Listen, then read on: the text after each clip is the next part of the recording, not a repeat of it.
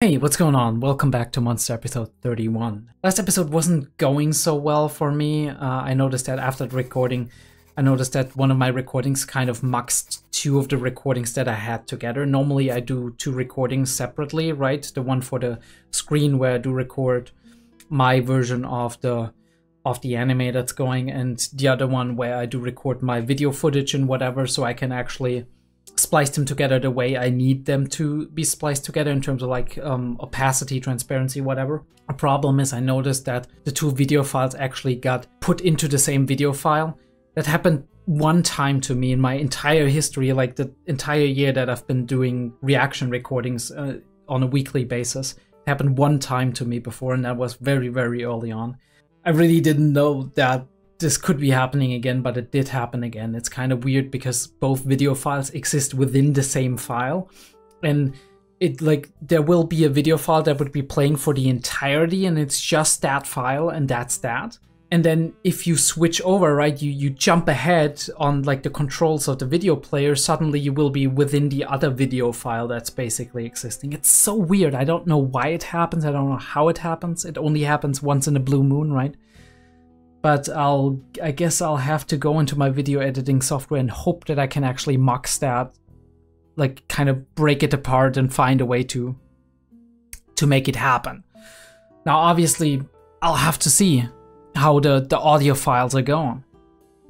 I still have a backup audio file, which I do have with my camera video file. It should be okay.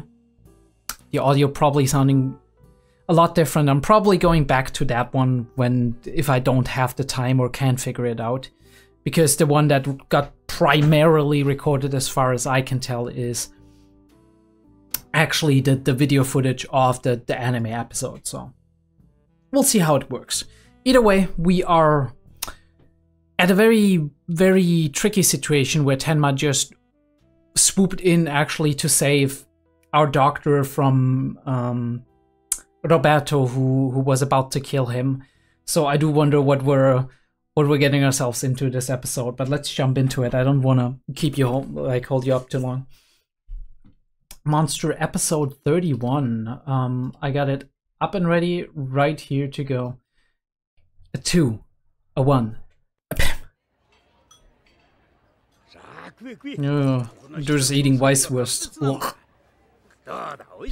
Dieter, what are you doing? リーターだっけ？ああさあ、あんたも食わないとリーターに全部食われちまうぞ。心配いらんよ、ドクターテンマ。Actually. ここは安全だ。来るのは常連客ばかり。もし見慣れないのがやってきたら、このオットーがすぐに追っ払ってくれる。Sorry about that. で商売上がったりだ。シュペッツェルは誰の注文だい？お、私だ私。Spätzle is actually good. ネズミさえ我慢すりゃ安眠できるぜ。悪いな、オットー。無愛想だが気はいいやつだ。あ、腹が減っては戦はできぬ。すみません。部屋までお世話になってしまって。礼を言うのはこっちの方だ。Yeah, I mean, you saved his life, dude. 今頃死体安置所だよ。こんなうまいもの食えるのも生きてりゃこそだ。あ、食った食った。ドクター・ギーレンにも連絡したよ。彼も君が見つかって安心していた。彼は新聞に君への呼びかけの広告を載せていたんだがね。カンニングの思い出を語り合おう。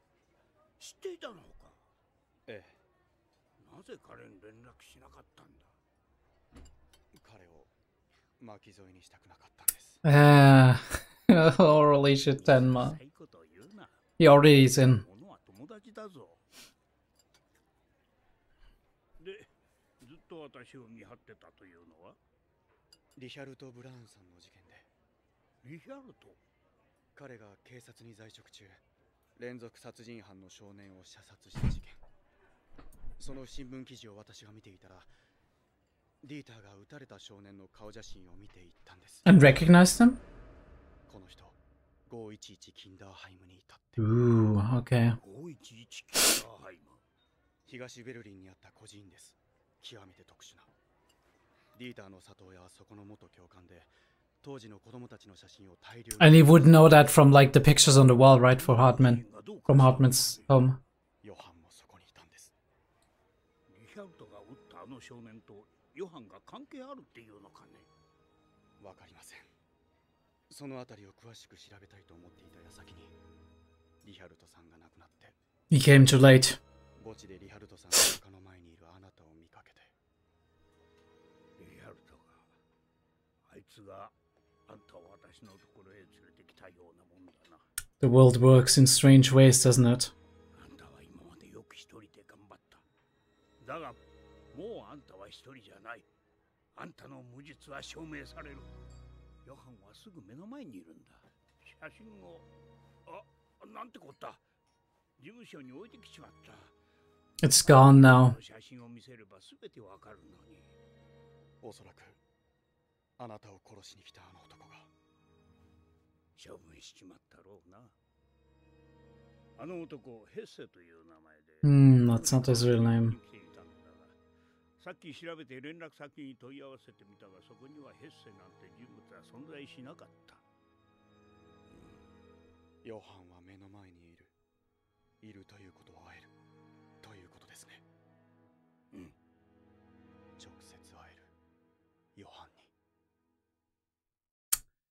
Another face-to-face meeting between Tenma and Johan. Holy shit. Color me excited. I was about to skip, but I shouldn't. Because all of you who sync up would curse me.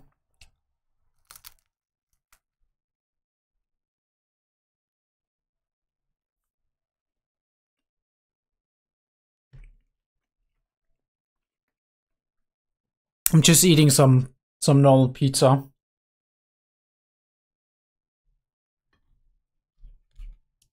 Like beef beef salami, well, beef pepperoni on it.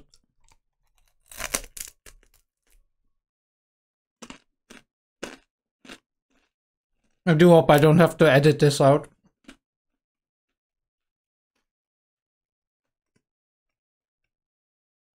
Don't want to bother you with my chewing noises.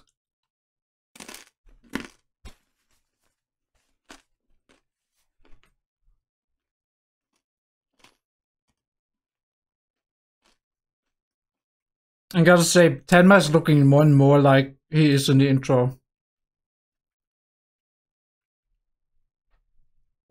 Coincidence? I think not.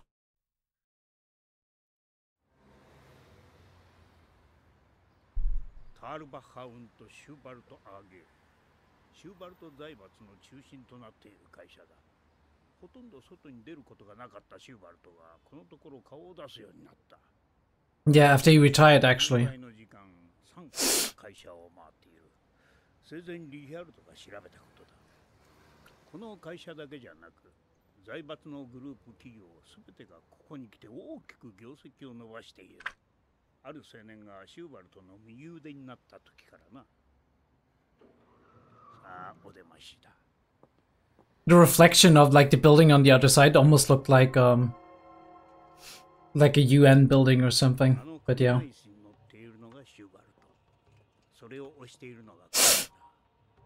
Yeah, Carl, that was his son.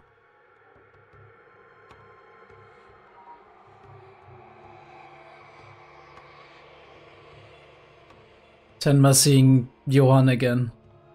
For the first time in forever. So far we've only been on his trail all this time, right? どうだい？間違いないか？間違いありません。よし。初めてです。こんな白日の下でヨハンを Oh yeah. 初めてです。The other time was in the darkness. すべてを白日の下にさらけ出してやろう。今しかない。ああ。Does he want to kill him or does he want to expose him? Because Tenma wanted to kill him.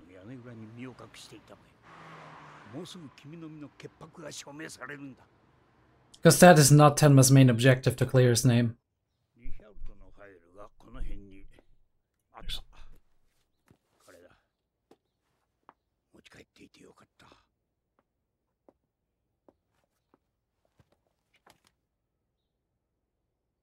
すぐだ。Almost.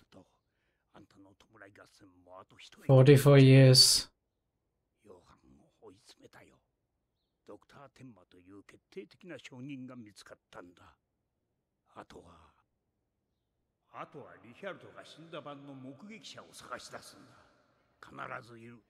そうすればあの晩、リヒャルトと一緒にいた男がヨハンであることを証明できる。Is that all? でも、シューバルトの子供だと名乗り出て自殺したファーレンという学生。彼と連れ立って売春婦のところへ行った青年がヨハンであるかどうかは、その売春婦を見つけ出せば立証される。いや、それだけじゃない。今現在、ヨハンの両親と称している。Look how downtrodden Tenma is looking. Like he was way more positive last time we saw him. Was this like, is that because of Eva, or is it like just like he's tired of it?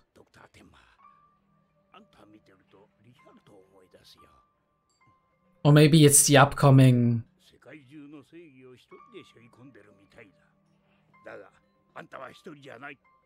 Maybe it's the thing he wants to do.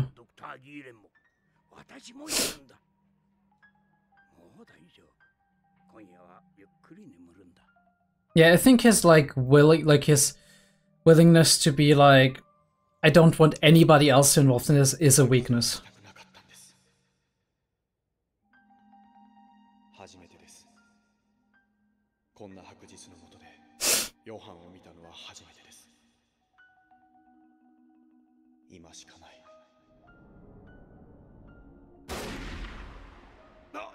He's connecting the dots.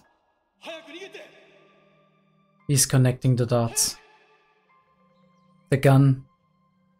What he's been mumbling.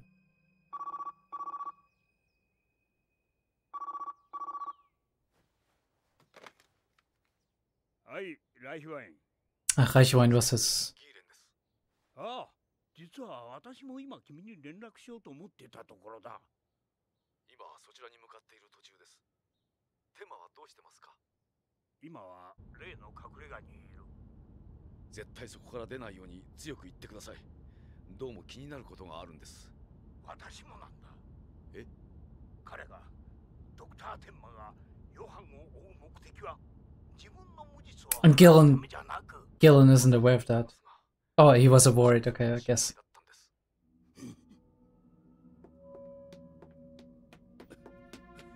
And he's gone. Dr. Tenma's probably gone from the hideout. But he left Dieter behind. Dieter.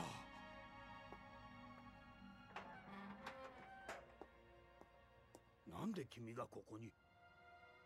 テンマがここに行けって。And Dieter knows too, right? テンマは？行っちゃった。どこに？やるつもりなんだ。え？テンマはやるつもりなんだ。Holy shit, Dieter. I feel for you.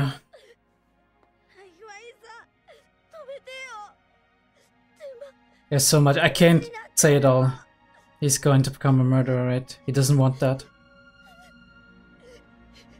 But who's gonna stop Johan, right? Tenma feels like he's the only person who can actually do it. Person? Looks like a penitentiary. Ooh, is that Lunge? Is that Lunge? What the fuck is going on? Is that Lunge? そんなこと言わないで聞いてくれよ、ドクター。ここからが面白いんだからさ。いや、この続きは次回ゆっくり聞かせてもらうよ。俺が殺した3番目の女、この話が最高なんだぜ。なあ、ドクター。なあ、聞いてくれよ。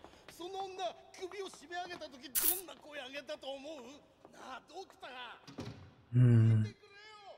ドクター、その女がよ。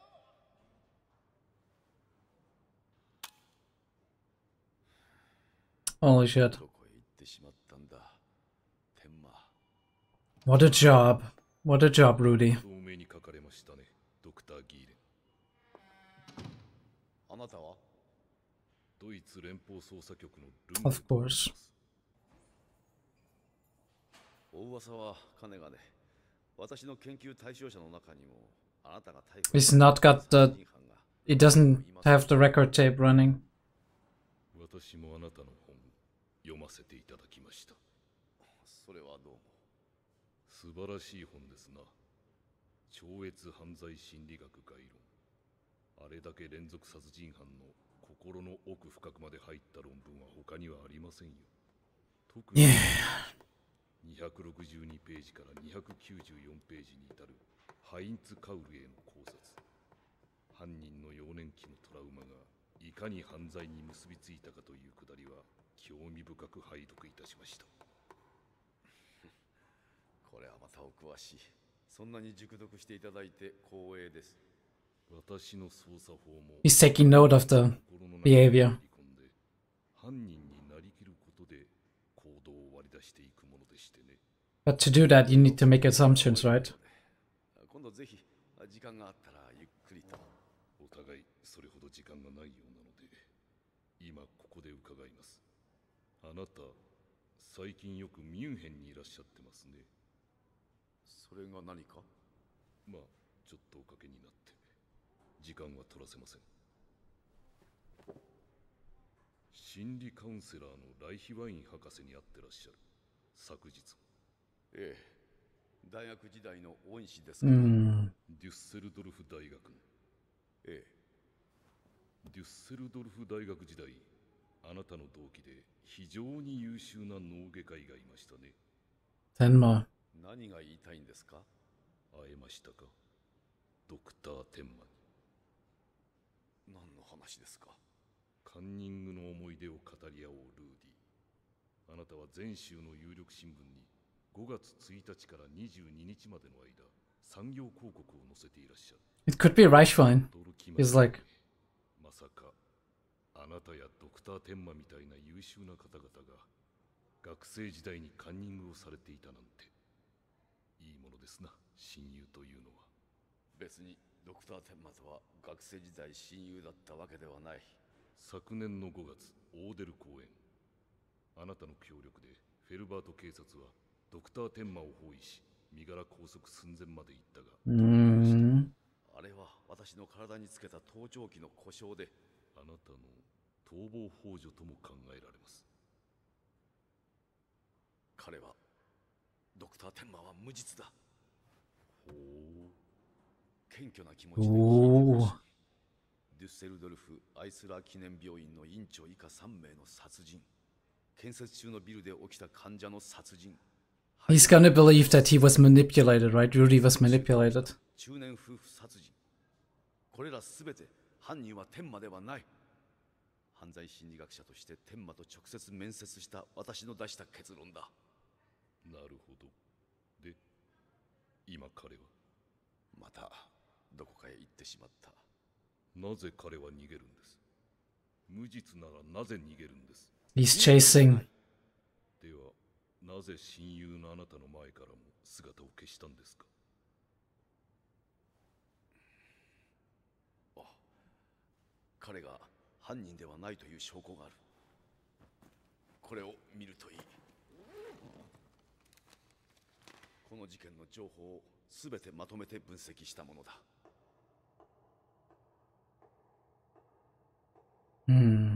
And Lunga believes that Johan Liebert is just an like a figment of Tenma's imagination.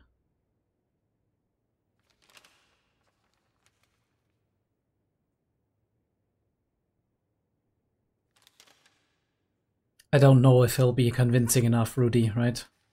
His report, his ideas. それで全て分かってもらいましたか？ええ。シューバルトの息子を語ったファーレンという青年の兵士。事件を調査していたリハルト・ブラウンという元刑事の兵士。大富豪シューバルトの隠し子騒動をめぐる数々の疑惑。What conclusion is he gonna come to? ある一人の青年。その名は天馬が取り調べ中、真犯人として挙げた名と同じ。And his conclusion? 性同盟のヨハン・リーベルとなる人物の戸籍がブルンタールで発見された。さらには先日リハルト・ブラウン氏の後を受けて調査を始めたドクター・ライヒワインは何者かに狙われた。よーくわかりました。 And here it comes. 無理ですよ。これらが関連した事件であるということを立証するのは不可能です。そのことを一番よく知っているからこそ天馬は行方をくらました。違いますか？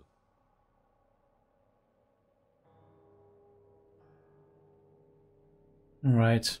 I mean, he's making the right conclusions, but under the wrong lens. ああ、お気になさらないでください。ちょっとした記憶術の道具でしてね。心理学者の私に言わせれば、あなたの不安な心がその手に現れているように見えますね。Would they? そうです。手の代わりにこのカセットレコーダー。ただし、このテープに記憶された音はあくまで客観です。ところが、あなたの手の動きが記憶した情報は、その瞬間からあなたの主観が入ってくる。きっとあなたはずっとそうやって仕事をこなしてきたんだろう。その手の記憶は正しい。あなたの判断はすべて間違いないと。あなた、家庭はありますか？趣味は何ですか？仕事だけに生きてきたんじゃありませんか？ミスを犯したことはありますか？ミスを犯すのがひどく怖いんじゃありませんか？あなたにとって天馬は悪人でなくてはならないんだ。Otherwise, he would have made a mistake. アイデンティティが崩壊してしまうんだ。Your entire construct falls apart. 事実を見つめなさい。これがヨハン・リーベルト本人の写真です。これらすべてが天馬の嘘だと立証できますか？ He's gonna reject it now, but it's gonna stay in his mind. 彼は、この青年は今どこに？ミュンヘン大学の学生です。今はシューバルトの秘書に収まっています。この写真、お預かりしてもよろしいですかな？ここからは我々警察の仕事です。私は大変なミスを犯していたかもしれない。Is he capping? Or is he still like, I need to find Tenma?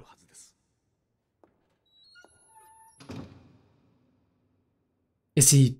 Right, he didn't show his face, right? So he might still be after Tenma and use this as a way in to actually get to know where he is. Although he could have guessed with the Munich University thing.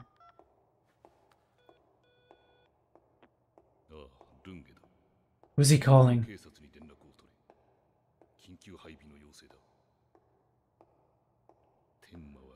Ah, of course. Fuck you, Lunge. And your fragile ego. I mean, I get it, but still. 何の話かさっぱりわからねえな。フィッセンの山荘のハイトマイヤー氏から電話があったはずだ。前金で1万マルク。Wait, isn't this the guy who... Maybe I'm wrong. I think it's not the guy that Nina was acquainted with. He looks a little bit like him.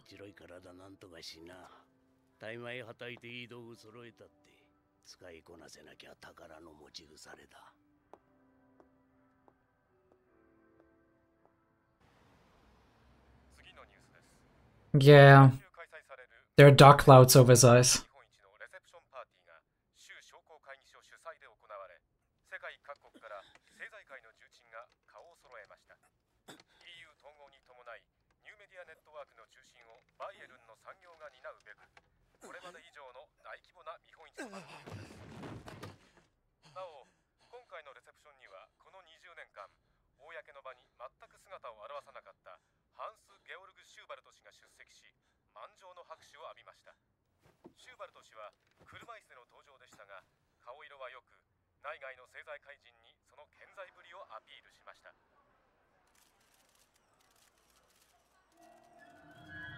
It's like he's staring directly at you.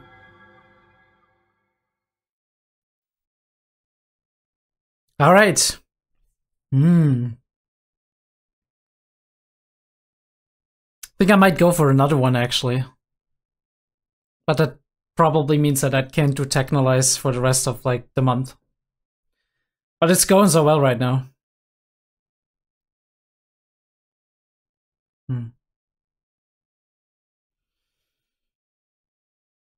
Alright. Alright, let's jump through it for a second, alright?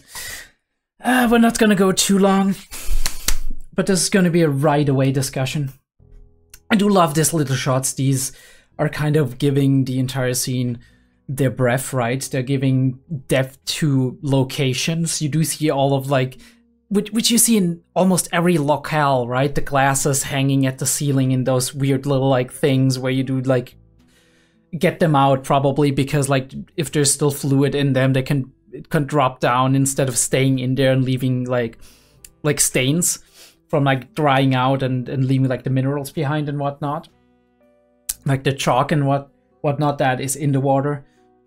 You do have, like, I think this is even a Pepsi symbol over there, and we do have some random sort of other drink, maybe a beer or whatever.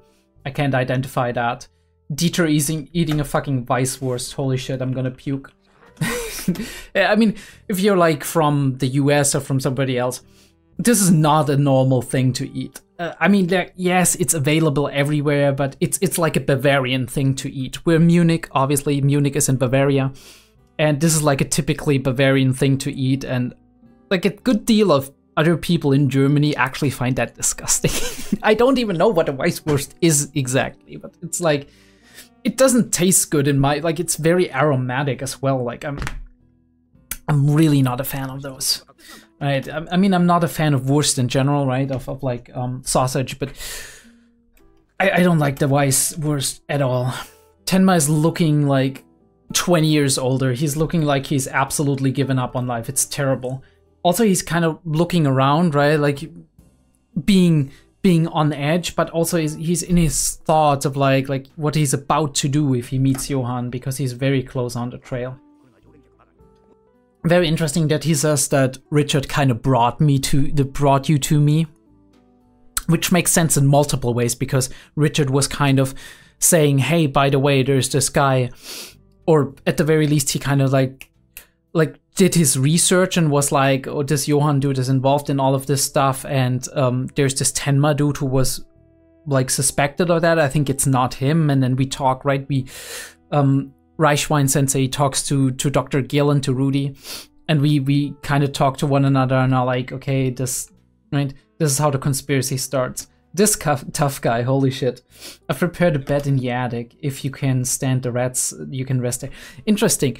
I mean, you wouldn't expect rats to be in the attic, more like to be in the basement, but actually they can be. Like, there's very sorts of, like, wandering rats that do make their way up into the attic as well, but it's not as common as being in the basement, mind you.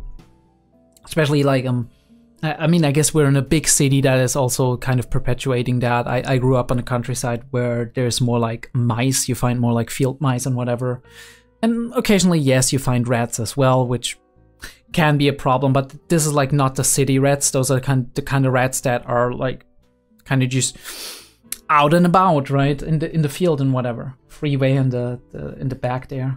Yeah, you find a lot of, like, innkeeps who are, like, really big and burly and whatnot, and like broad shoulders, but in reality they're actually really nice people.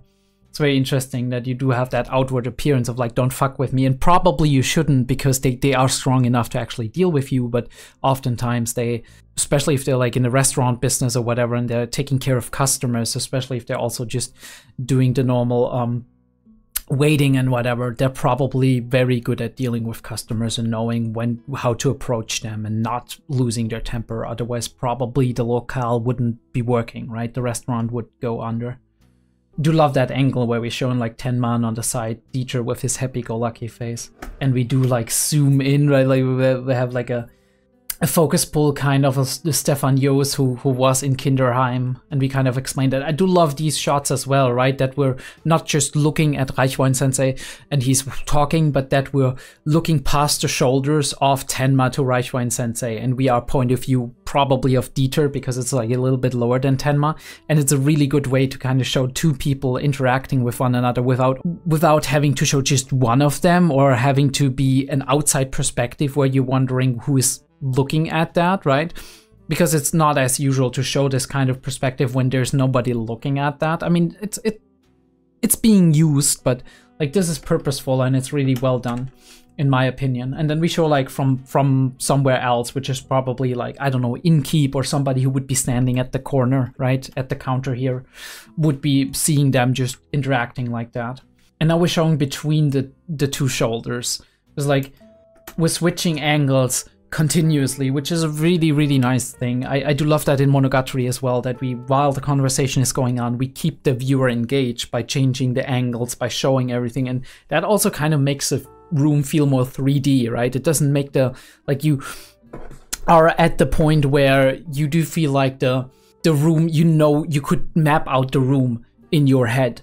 It makes it a lot easier than if you're just being shown one corner of a room and only that corner and only that perspective, because then you can't really get a sense of how everything looks. But yeah, we talk a little bit about all of this, and we actually go there to see this is the opposite, and this is like your typical, like, I guess it might be a government building because there's a lot of flags on the top, which makes me feel like either this is like a lot of promotional flags for like a big car company or whatever, or big financial center could still be, but I feel like this might be more like an institution where there's like a couple of flags of different countries or of one country being there. Although we don't see any colors of flags, there's just supposedly white flags, so I'm not sure. I do love how we're looking through the window to Tenma, and we still have like Reichwein Sensei's eye kind of in the shot. Very interesting shots a lot, right? Like this house front, which is like closed in and it's just mirroring what's on the other side. And on the other side, we do have like that middle way where there's pillars going down on the left side, and up there there's like really boxed in and it feels like tunnely. And on the left side, you do have open space, but you still have like the skyscrapers in the background where it feels like this is still cityscape. This doesn't look like nature or rural or whatever. And we have the slow reveal of Schubert, right? Like slowly we're revealing the curtain of everybody, Schubert and Karl, and this is when for the first time Tenma actually seeing Johann being revealed with his cold smile, and you do see how his eyes go up, and he's like, so this is how he looks like, right? This is how he looks like in daylight. Like how can this monster, right? This like creature, it exists just like that in broad daylight. At least that's how it feels to me.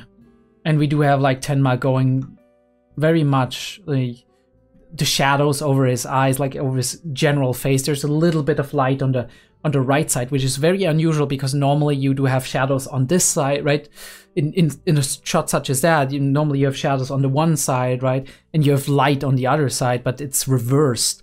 And it feels like he's kind of getting himself ready for something very grievous that he has to do, he feels he has to do, which is killing Johann. We're driving away at first. We do have like, I can't read those, unfortunate, but nice shots of the city. Werner Herzog, Wilhelm Wenders, Richard D. Brown, so those are people, like actual people. Natascha Kinski, Wolfgang Becker, and Bruno Ganz, right? And those are files probably of his patients. We do have Richard Brown, personal data or whatever you want to call it, age 44 years, born 25th January of 1951, nationality German, hair color brown, job former police officer, former police officer. Results, right? I can't identify that first word, but it's February 1995 or 1995. Lives in Düsseldorf, North Rhine-Westphalia, which is like a state. Employed at Else Klinik as lead of the surgeon unit or surgeon team. Oh yeah, that okay, now I get it. Treated on February, and who treated them? Possessed due to his occupational competence and friendly, righteous characters, the trust of patients and colleagues. Feels weird, kind of, right? Because we have the personal stuff of like Richard Brown, and then after what's underneath, we do feel like it's describing Dr. Reichwein, right? So I wonder why that is the case, but because like this doesn't apply to him, right? He's not like a surgeon in like the Düsseldorf clinic, so I'm kind of like Although, maybe we're talking about Tenma here, like the research we've been doing. Because like that would apply to Tenma, but it's not the Euler, or was it? I think, yes, it was the Euler clinic. So yeah, that was our research that we did together. Weird that it's within that thing here. Yeah, we have Mordverdacht down there, like the suspicion of murder. Yeah, that's Tenma. They're talking about Tenma. And he's like, we need to find a witness. He's like on the case. He's like, we're gonna prove your innocence, and he's immediately realizing that Tenma is not really interested in proving his innocence, because he thinks like once he kills Johann, he has done his job, and then he's not innocent anymore anyway, right? He's gonna go to prison, but he's gonna take that. We do have like, love that shot, like through the window and like the reflection and whatnot, and he's kind of just making the connection. He's like, shit, he has a gun. He has been talking about these things, so it's like, and he's not responding to my like, we're gonna prove your innocence. Not like a normal person who wants to do that would be like, holy shit, yes, please, let's do that. Or, yeah, I'm trying to do that all along. No, he's not saying anything. And then he is like, it has to happen now, right? Mumbling under his breath. He's not even saying it to Dr. Reichwein. So it's like, and we do have the focus with the gun and everything, like the shot over the gun onto the face. Yeah. And he's like, shit. And that's when he gets called by Rudy, and he's like, I'm worried about Tenma, and Rudy's like, I'm worried about him too. And then that zoom out, I do love that. Well, and he's like, holy shit, because he's shocked by like Dieter is standing there and he doesn't know what, and you know something is wrong, right? That's the feeling that's being created here. It's going down on Dieter's level. He's like, what's happening? And holy shit, there's emotions that are within Dieter here, where he's like, I don't want this to happen. Like, I know Tenma. I've spent like the last, I don't know how long it was, but the last months or years with him. I don't want him to get to the situation that he has to kill somebody, right? Become a murderer, actually go into prison for something that, for a righteous person like him. Beautiful scene, right? House side on the ones like very closed off and whatnot, and we have the tree over them, like very green, vivid, life-affirming, right? And on the left side, we do have the sun rays coming in and the open street. A very nice composition of a shot. We'll talk about Lung in a second, but I think like that is one of Tenma's biggest weaknesses. It is that he cares too much about like dragging other people into this and being like, no, I don't want to do that. He's isolating himself from any kind of support network he could have. And whenever he fails, whenever he doesn't manage to do the things he wants to do, right? Which he doesn't even consider, I feel, right? Or even if he does consider them, it's like, my life is over if that's the case, right? Like I die, or I need to go after Johann again, right, and find him again. But he doesn't consider that he could build up an information network of people who know about this thing, and the more know about this thing, the harder it is to kill people. But he doesn't have like the morality within him is like, any person that dies because of this, because I put the information into their hands, is a person too much, which is the right approach to have. But in a situation like this, you need friends, you need allies, you need people who are there for you, you can trust, who you know are intelligent, who take care of themselves, right? You need these people, bro. You need these people. Interesting angle, right? With the head being so big, right? And he's like getting into a rage talking about his murders. A lot of serial killers do, seemingly, at least if you believe the media, seemingly like to do that, right? To just brag with their kills and seek recognition in a way for their craft, basically, right? Because it's kind of where they get their pleasure from. This way, like if people are upset about their deeds, or if people are fascinated about their deeds, on both sides, right? There's attention, there's like recognition of oneself, almost like you are confirming your own existence, basically. It's not all, but yeah, that is an element. There's definitely Rudy being stressed as fuck, and then then Lunge comes in and he's like, allow me to introduce myself. And he's like unimpressed at first, right? Again, love the shot where we do have like his shoulders in the frame. And like the quick gaze at Lunge's like mnemonic-ish movements that I'm still not sure that they would work, but yeah. I mean, I said that in the beginning of the reaction, like writing something down definitely works, right? If you do have associations to make, it works, right? But I do wonder what kind of person you are, you have to be, what kind of brain you have to have in order to memorize everything you type down, because it's much easier if you memorize something that you actually written down, because afterwards you immediately look upon it, right? You have that visual component. Or if you talk to yourself about something, right? Because these are not just letters or words. These are not just letters, they form words. And these are not just words, they form sentences. And these are not just sentences, they form ideas, right? Those are concepts that are kind of squeezed into a framework, right? Like if you have any loose sentences or like essays that make no sense, you will have a very hard time remembering them because there is no cohesive tissue that connects them, right? And this is one of the tricks when we look at, for example, like studies regarding working memory, that working memory is limited, right? We can only work with a certain amount of information at a certain time, right? And we have a limited capacity of what kind of information in terms of words or numbers or whatever we can keep within that working memory. Yeah, sure, we have like our long-term memory. We do remember what we did like a couple of minutes ago or what we were generally talking about. Well, we need to start that process again if it's out of our working memory. Now, our working memory is limited, right, to like 3 or 4, maybe 5 or 6, at most probably 8, 9 digits. Most of the time it's like an average, I think, of 4 or 5 that we can remember, like for example 4 numbers. But there is a trick to actually expanding that, and that is creating chunks. And chunks are, for example, if we create out of the order 4921, we do 4921, and then it's one chunk. Instead of like four different like digits, we cram it all into one of those slots, basically. And then we have 3 slots free again, right? 4921. And then I can remember another one, which is like 1,000 number or 100 number. Obviously, 1,000 number is a little bit harder to remember than 100 or 10 like two-digit number, but it is easier to remember than remembering each of these numbers individually, because they are a concept. They are like a certain size. Like 4, 9, 2, and 1 are not the same as 4,921, but we can squeeze them into a slot, and after we squeeze them into a slot and need to work with them, we can retrieve them again and take them apart and be like, we know these were different numbers, right?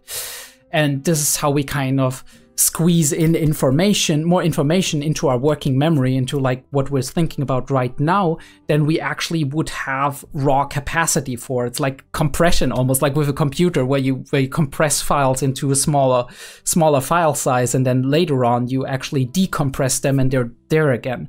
And this is how we can work with that.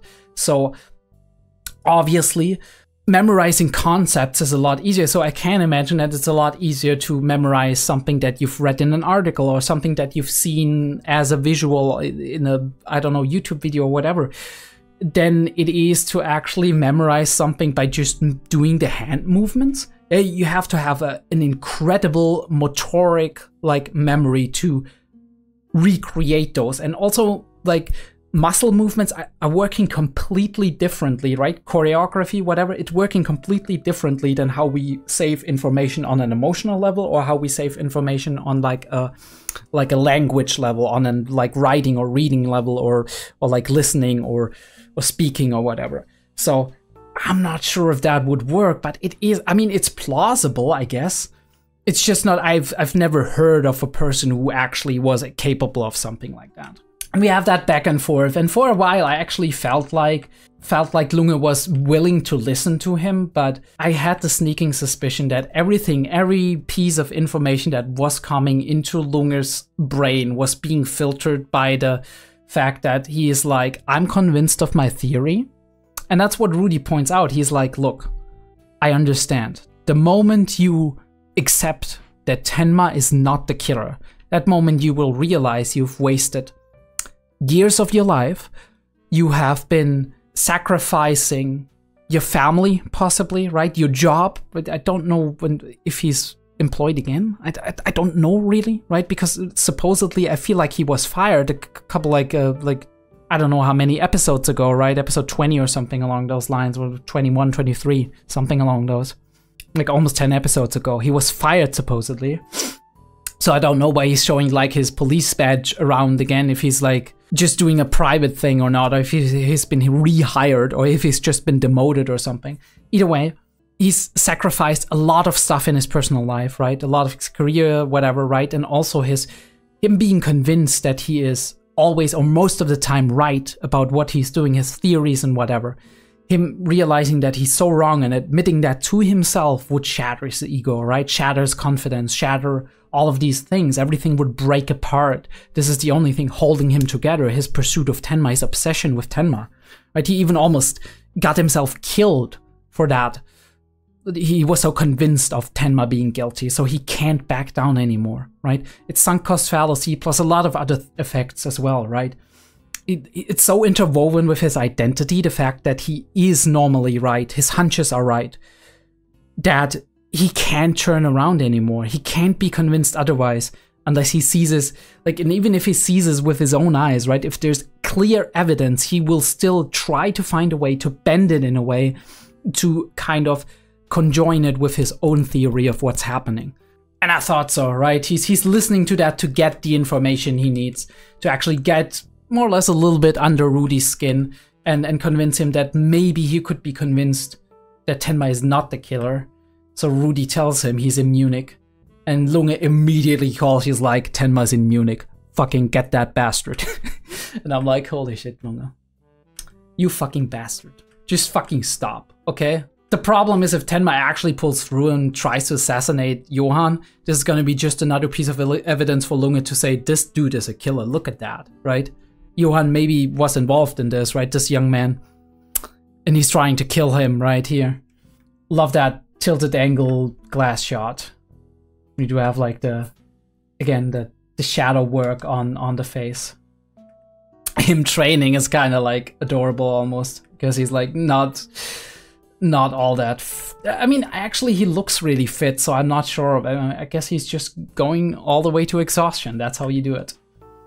And Johann on the news as the enemy. Okay, one more episode. We're just gonna continue. I don't think I'm gonna pause this one. I don't even know if we're gonna do a post discussion after the next one.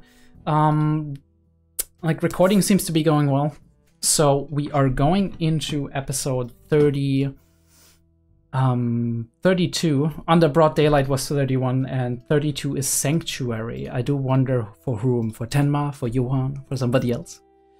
Also, if I'm interrupting this at some point in time, it's possible that it is because the battery is getting pretty warm and my camera is just shutting off. In that case, oops, sorry about that. Not really sorry because it's not my fault, but yeah. Episode 32 of, I didn't stop the recording, good one. I almost stopped it. Episode 32 of Monster starts in 3, 2, 1, bam! And class is in session. Or no, class is done. Hey Carl, how you doing? Hi, Carl. Yeah, Lotte. Lotte, that was her name. ちょっとお茶でもどうかなって思って。それにシューバルトさん周辺の事件についてももう一度話し。He looks a little bit distressed, but also the way she has her hands behind her back, she might be interested in Carl. 父が出席しなくちゃいけない会合があってね。それじゃ。今度のダンスパーティーなんだけど。Yeah.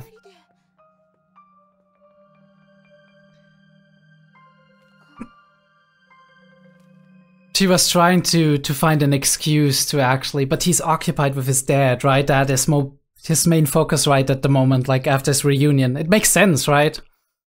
And he doesn't realize, he's too dense to realize she's interested in him. And she's saying not clearly enough, so.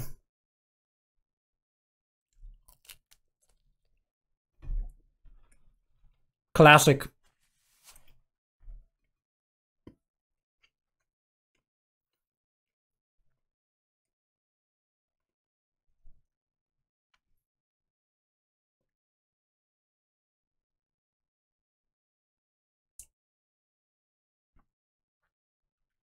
I do wonder if we focus on Carl this time around.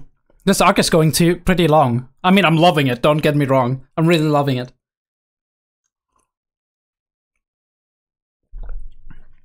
Like, sometimes there's these single episodes where there's one topic and it has barely anything to do with the main stuff. Those are neat too, but obviously these arcs with Johan and with a lot of playing, like, moving pieces and whatnot, they're way more exciting for, like, the overall plot.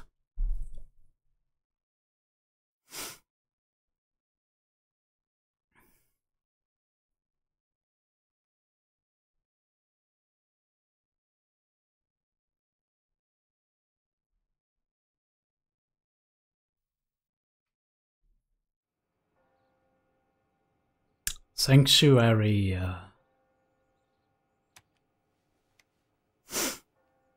Don't be down on yourself, Lotta. Come on.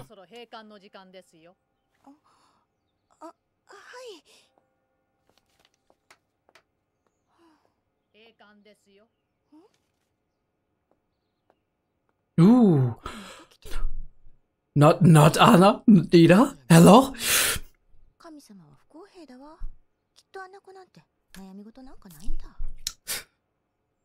I was just thinking about this. I didn't want to say anything to annoy you, but...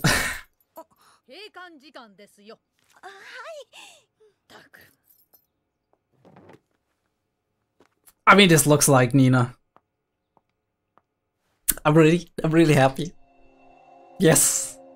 I'm so happy.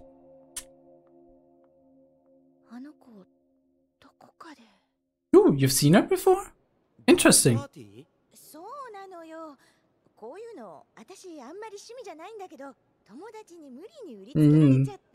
Sure, Lotta. 悪いけど今夜は無理なんだ。州議会議員団と食事会があってね。でもただの食事会じゃないんだ。君だったらダンスパーティーでも引く手あまただよ。じゃあ。Carl, what are you doing? Carl. 私も別に行きたいわけじゃないから。Ouch. Ouch. That hurts.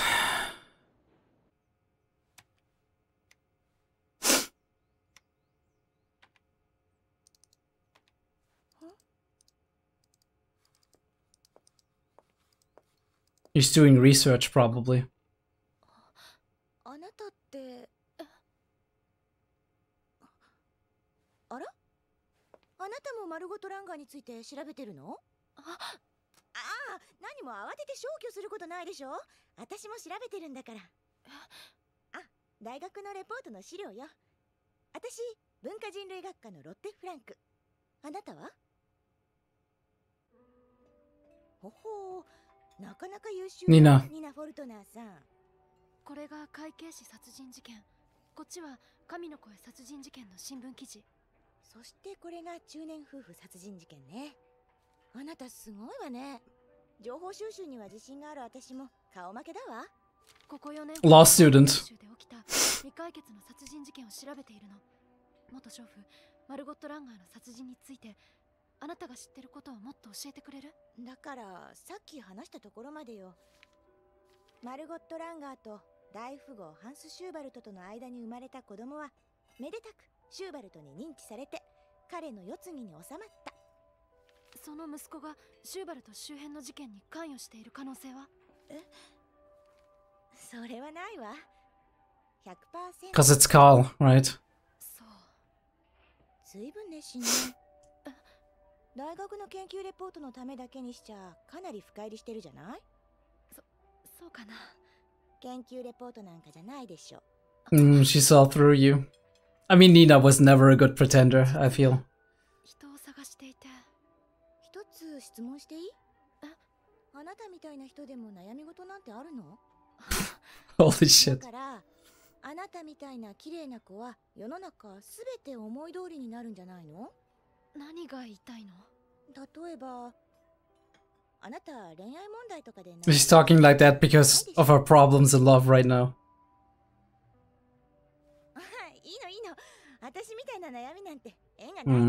At least you're admitting that it's like about you and not about somebody else. It's not always as easy as it looks. I mean, I can't talk out of experience, but still, I feel like... Ooh, and they're going together. Well, that's cool.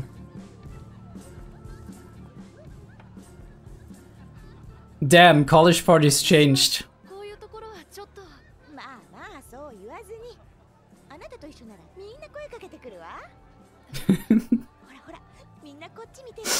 Of course. Holy shit, Lotta, what the fuck?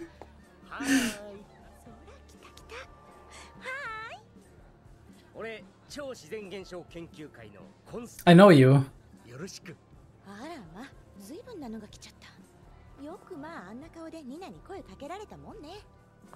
The worst she can say is no. Holy shit.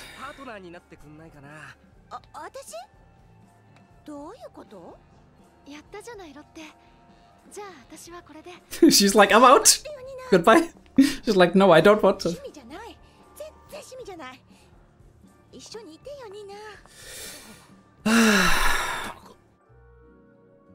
I'm sorry, dude.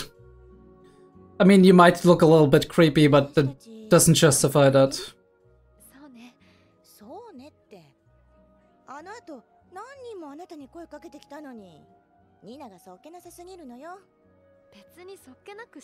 Oh, she's not very interested. Been long since the last college party, right?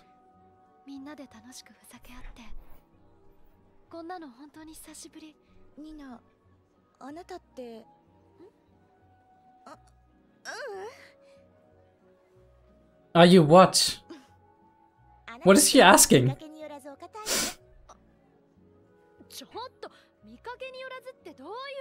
Yeah, call her out on it, Nina.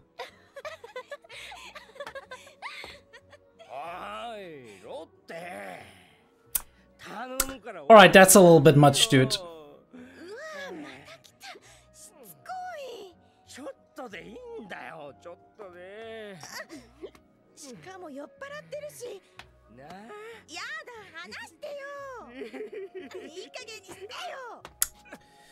Gotta be really uncomfortable.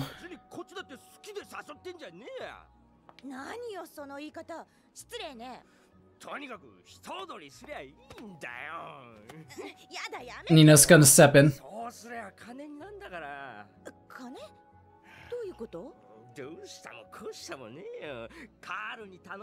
What do you mean?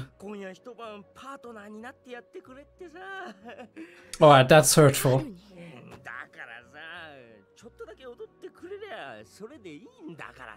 I wonder if he did it or not, if he meant well. Or if he's just making things up. Because he sees them together. Alright. You show him, Nina.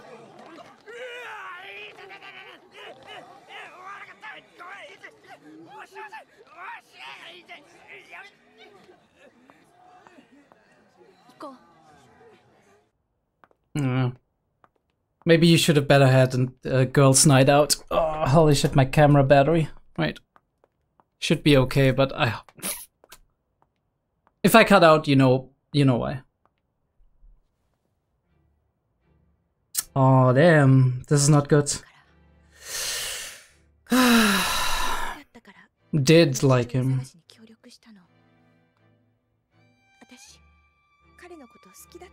You feel discarded, ignored. He forgot all about you. It's only that, right? He doesn't realize. But she's gonna blame it, right? She's gonna blame it on him.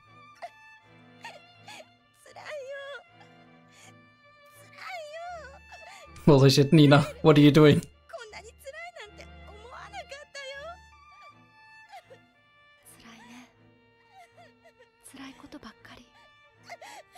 I wonder what she is thinking about, right? If it's something similar or if it's something completely else, right? And she's like, everything hurts. Right? All of these emotional experiences that she's had.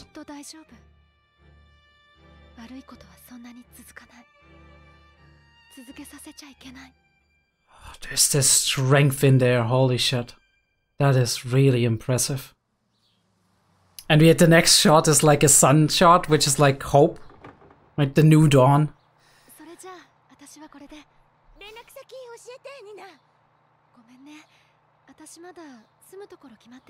It's hard for Nina.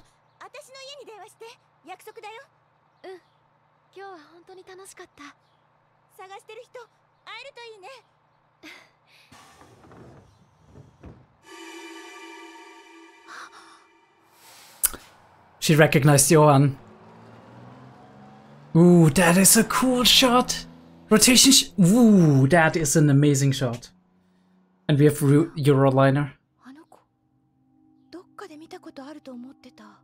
But it's Johan.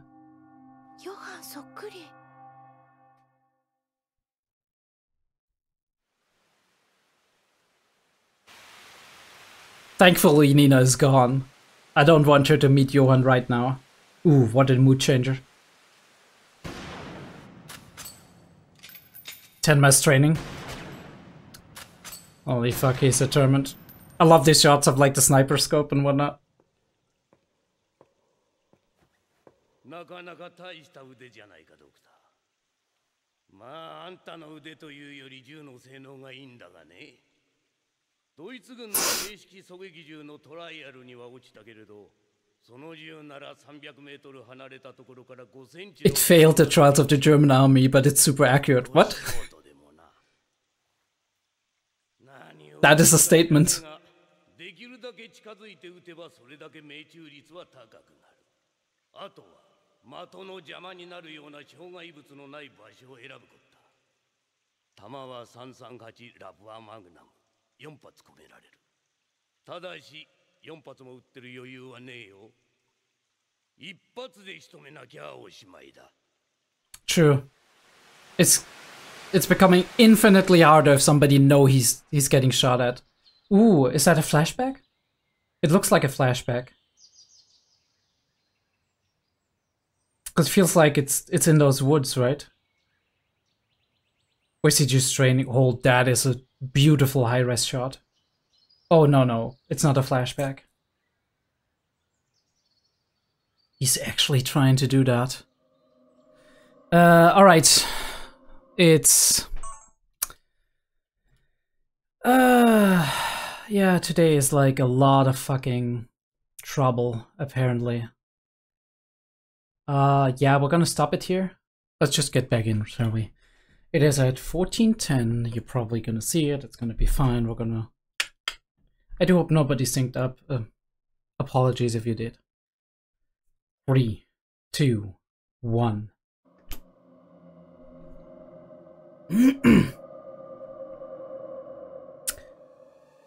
He's not gonna turn around and just look at him. Holy fuck. What the fuck? Was that his nerves or was it actually happening? Oh.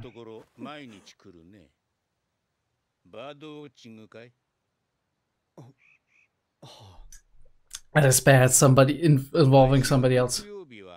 この森に来訪者が多い。あの老人連れの若者2人。そしてあんた。あんた、この森が好きかい？あなたは？私か？私はこの森に謝ってるんだよ。No, please, Ji-chan, don't get me involved in your personal story. Love that stick.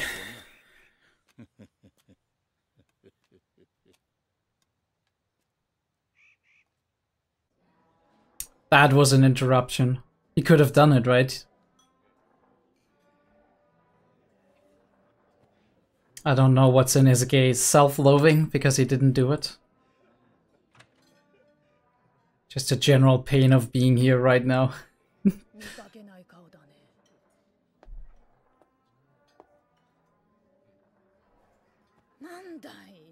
自慢の料理なのにほとんど手をつけてないじゃないか。 Waste of food. Holy shit.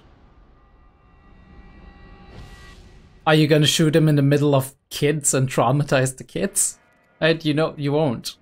Is that the reason he is surrounding himself with kids?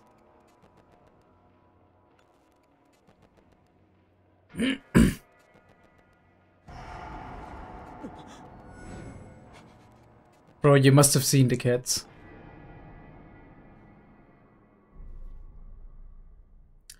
This is really hard for him.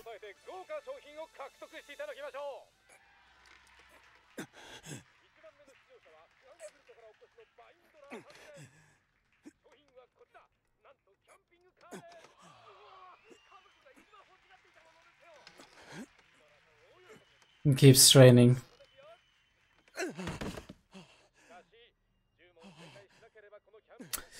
Just because you're more physically fit doesn't mean you're tougher, Tenma. I know he's just trying to keep himself going, right?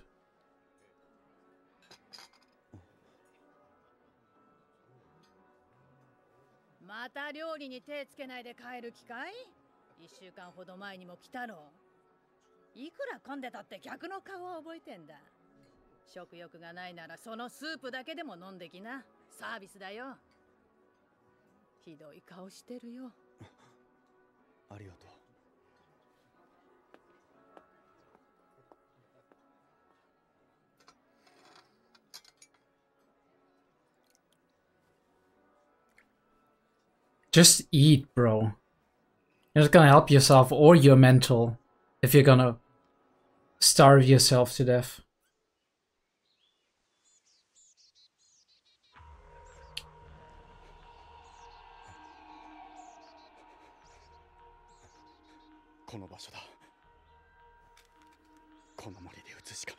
Holy shit, the way he looks, what the fuck?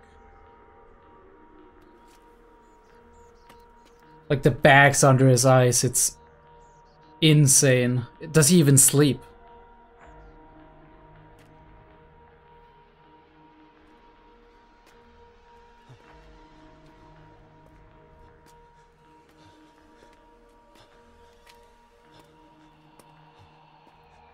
Bro, you are out of it. You're like gonna pass out.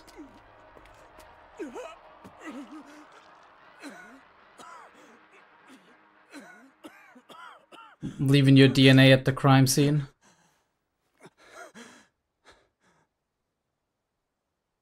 There's the guy again with like the old man of force. What the fuck happened to him? Or is he sleeping?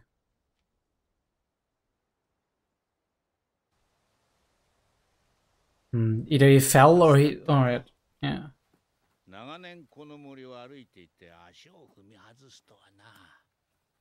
年だな。骨折はしていないと思います。応急処置はしておきました。あとは病院で見てもらってください。あんた医者かい? I would say no, I'm a first aid or like first responder or something. A medic. これは驚いた。どうしたんです？鳥だよ。鳥が集まってきている。昔、野鳥が肩に乗ってくる男がいてな。こう手を伸ばすと野鳥がそいつに止まるんだ。Okay. 実は子供の頃、いつもこの森で鳥と一緒に過ごしていた。Was it Schubert? Or is it just like a random story? ヒトラーの時代が来た。Alright. 刑事警察に所属していた。国家社会主義ドイツ労働者党がこの国に理想をもたらすと本気で信じていた。ある時そいつは命令を受けた。A lot of people believe that. この森の中に逃げ込んだ。この森に詳しいそいつが追っ手として抜擢されたわけさ。凶悪犯は見つけ次第射殺せよ。そいつは勝手知ったる森の中、凶悪犯を追った。ところが、相手を追い詰めてみれば凶悪犯どころかどこにでもいるようなただの外国人だった。Alright. しかし、その外国人が何者だろうと選択の余地はなかった。そいつは命令を実行した。Is he talking about himself?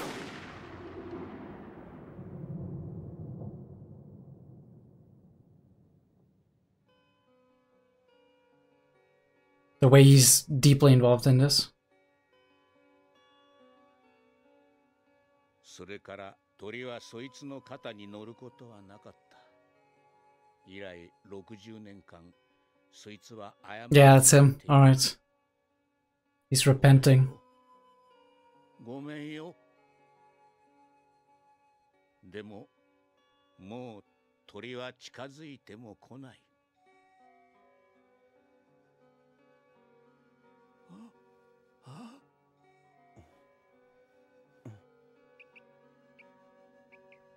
A bird.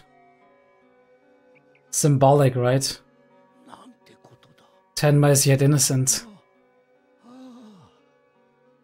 もう大丈夫だよ。もう二度とこの森で血は流れない。Oof, that's making it even harder on Tenma.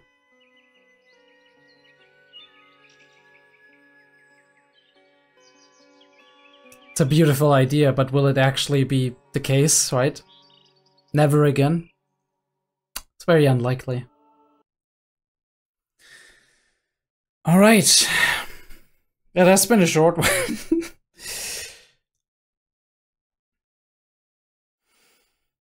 It's all as it should be.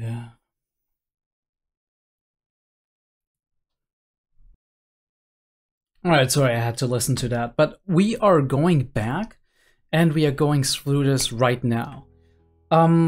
Very interesting shot on which we begin here. Very cool how we film basically past the legs of somebody and then we see a half shot basically of Carl going in here, right? Coming out of the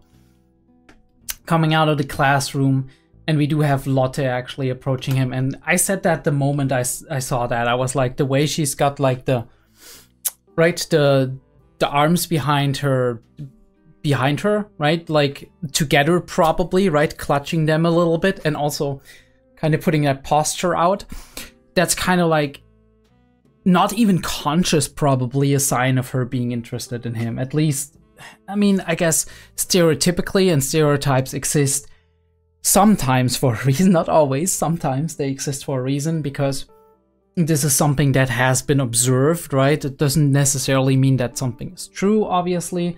It just means that sometimes people associate it with that, but sometimes it is true, as is in the case of oftentimes just behavior in terms of like how we put our posture. Obviously, there's always different reasons why somebody can have a specific posture, right? It's never a surefire way to actually point to specifics, but there's tendencies that you can point out where you're like, yeah, I think this could be the case, right? Especially with all of the other things we know about Carl and Lotte. It makes perfect sense. And she's approaching him with like the excuse of talking to him like about Mr. Schubert and whatnot with her anthropology stuff, and she actually wants to see him, right, and go somewhere with him, and he's like, no, sorry, I'm busy, I have to go with my father, and he's only focused on that, right? Like solely, his entire life is focused on it. Obviously, it makes sense because he went to Munich in the first place to actually research about his father and all of that stuff, right? That was one of the first things. Also, very lovely dress that she's been having on. It feels like she's been taking a little bit more care of her appearance on this specific day especially. So maybe that was the intent behind that. But I saw that coming, that she wanted to actually just spend time with him.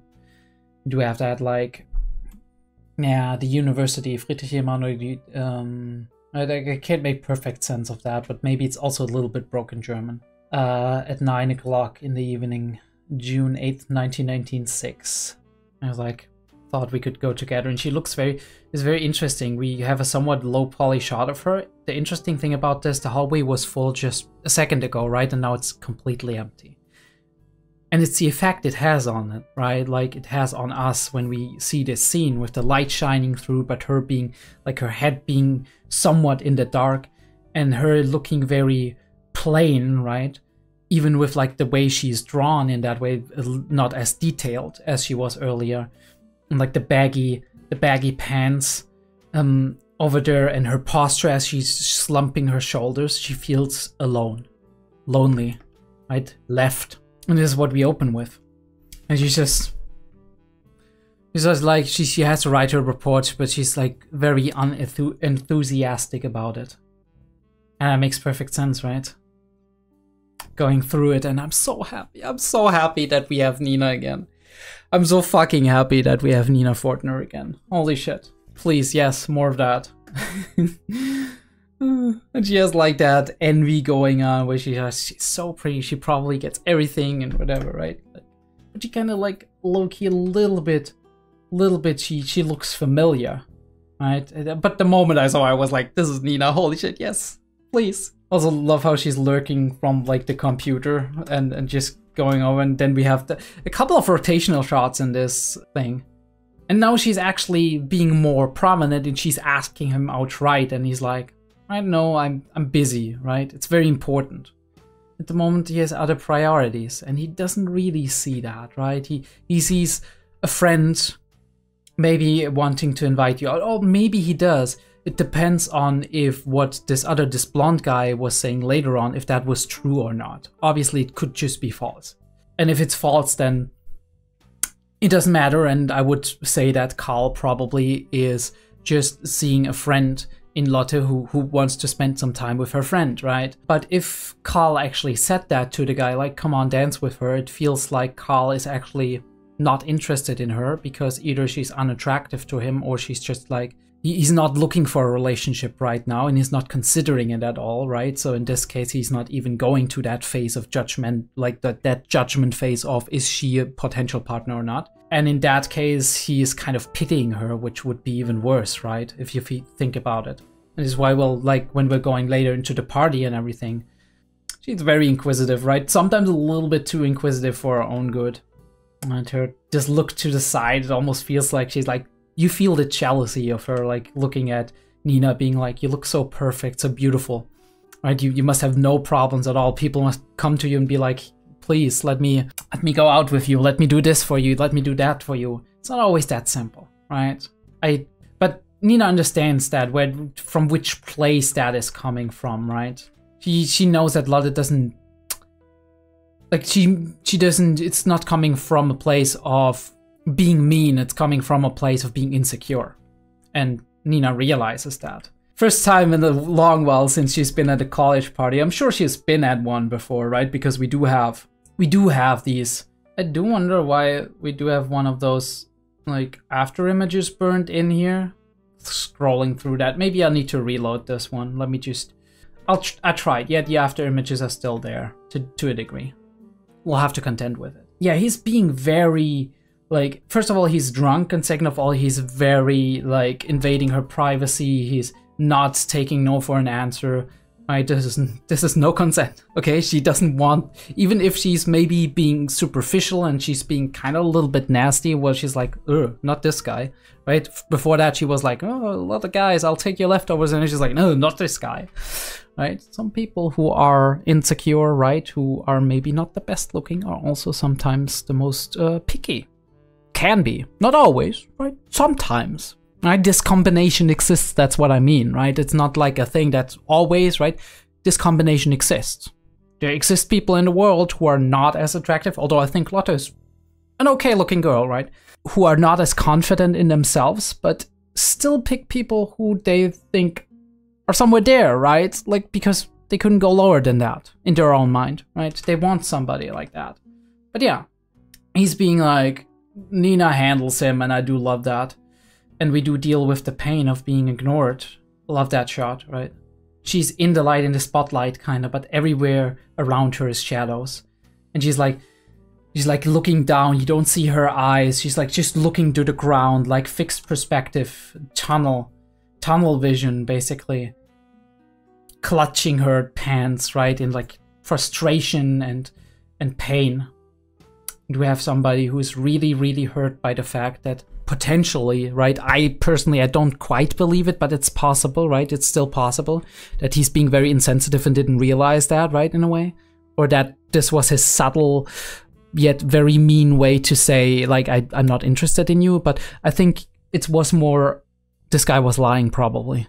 Or at the very least, like, not telling the whole truth. Maybe they talked about Lotte, right? And like the blonde guy brought it up, and then Carl was like, well, you're interested? And you're like, yeah. And then he's like, well, why don't you dance with her? And he turns it, he twists it in a way, right? He said, like, it's not because I like you, right? He's because he got rejected, so he needs to defend his own ego. And he's like, it's not because I like it, it's because Carl told me to do it, right? He told me you need the, right? You wouldn't get anybody else otherwise, right? That is like putting her down at the same time as putting himself, like protecting himself in terms of his image. And I think this is what he did, right? He's like, he put a lie out, but it hurt her because there's this possibility that it actually happened. And Carl went like, there's this girl, she doesn't get anybody else, right? She's like kind of pathetic. I pity her. And that hurts, right? That hurts deep because it hurts your pride, but it also means that the person you are interested in has no interest in you at all, thinks you're beneath them. That's not the case, I think, in this. Like, Carl's just too busy with his father, too focused on his father, of his newfound, like, relationship here, and to, like, tie it in, right? He doesn't have to be at every meeting with his father. He doesn't. He really doesn't. But he is, because he feels like he has to nurture this relationship. And Nina understands. She's like, and like I said, I do wonder, because she's saying something like along those lines of like, it hurts, right? I hate it. I never thought being ignored would be this painful. And then like, Nina's looking up and says, it does hurt. So I do wonder if this is like for her just like our emotions hurt, like bad things happening to us hurts. Or if this is her directly relating to what Lotte is going through. Because we haven't seen her in that situation yet, right? We have seen she had an admirer in her like university times, but she was not reciprocating. She says it all hurts, she generalizes, so it might just be her being like, I know it hurts, it all hurts, right? Bad experiences, like bad emotions, sadness, whatever. And she's like, this girl is so hopelessly, enormously optimistic while not being naive, right? She's not naive. She's very much straight to the point, grounded. She knows what's up. But she has this bright outlook on life, and it's so amazing. Right? This is a main character to identify with, to look up to actually admire, because she has that positivity inside of her. We go into that like thing with the rotational shot. We do. And she makes the connection. She's like, shit, she looks exactly like Johan. And then we go over to Tenma's side. Again, we have this back and forth. Tenma Nina. Which I absolutely love. These episodes are the best, right? Where we're slowly getting our plot lines converging and it's approaching, basically. And Tenma, we're talking back and forth. He's like, love the reflection in the scope and the detail of the shot. And this one is insane, where he's just turning around and she's looking directly at him. So the question is, does he know he's there? Or is it more like a coincidence and you just looked over and felt something weird and this is what it was? But he's really struggling with this, and he's meeting this guy who's involving him in his personal business. He's like, dude, please, I'm just in the middle of like the most stressful thing of my life, right? The most pivotal decision, and you're making it so much harder by involving yourself into my business, right? Getting me roped into your emotional kind of thing and your like your daily life and whatnot. You saw me as well, right? There's this in addition to that. Although I don't think Tenma has any illusions of not getting caught. But he's out of it, dude. He's trembling, he's overworking himself. He's like not eating. He needs to fucking chill. Otherwise he's gonna break down and nothing's gonna happen. He literally hurled, right? Obviously also out of like a psychological thing, but also because he's not taking care of himself. And we had that problem before. Love that tilted angle to suggest he fell, right? I don't know if that's actually tilted, but at the very least, like, it clearly suggests something in this way, right? And he's telling that story about like the the Nazi soldier, right, who like truly believed the country would be a better place and then just followed his orders. And since then he's been trying, he's been looking for redemption, like never again in this forest.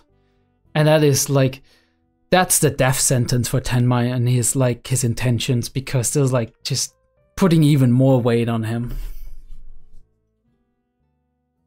But yeah, that was Monster. Episode 32, I think I'll gotta leave it at that. There's a couple of shots that I really like. The rotational shot, for example, right? I don't have the energy. I'll be seeing you next time with episode 33. I was just like, gotta like Frankenstein all that footage together. 31, which didn't quite work, well, like the file got messed up, and now 32, where we do have like an interruption because the battery got too hot, right? It is what it is. Check out the Discord and Patreon if you like these things. Leave me a like, subscribe to the channel and all of that. Check out my other series, right? Monogatari, ReZero, whatever. Disco Elysium, we're playing Disco Elysium. Really having fun with that. I'll see you next time.